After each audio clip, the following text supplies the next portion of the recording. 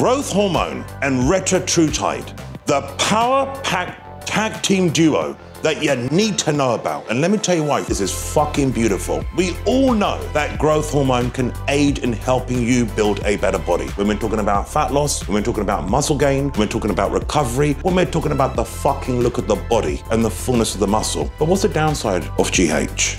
Insulin resistance. Now let's look at that little fucker Retatrutide. What does that do? Well, it helps with fat loss and it helps keep your muscle fuller. How?